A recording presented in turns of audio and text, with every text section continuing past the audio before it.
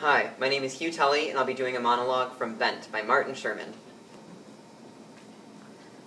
Look, do you think it's been a holiday? We've tramped right across this country.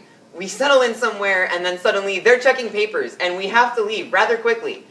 Now we're living outside Cologne, in the goddamn forest, in a colony of tents. Are you ready for that? Me, in a tent, with hundreds of very boring, unemployed people. Except most of them are just unemployed. They're not running from the Gestapo.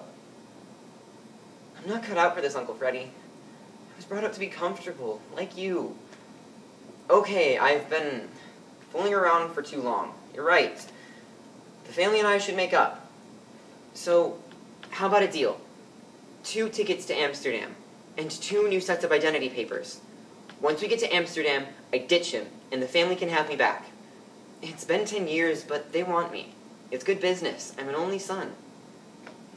Remember that marriage Father wanted to arrange? Her father had button factories too. I just read about her in the newspaper. She's an eligible widow living in Brussels. Make the arrangements again. I'll marry her. Our button factories can sleep with her button factories. It's a good deal. You know it. And eventually, when all this blows over, you can get me back to Germany. If I want a boy, I'll rent him, like you. I'll be a discreet, quiet, fluff. Fair enough. It's what Father always wanted.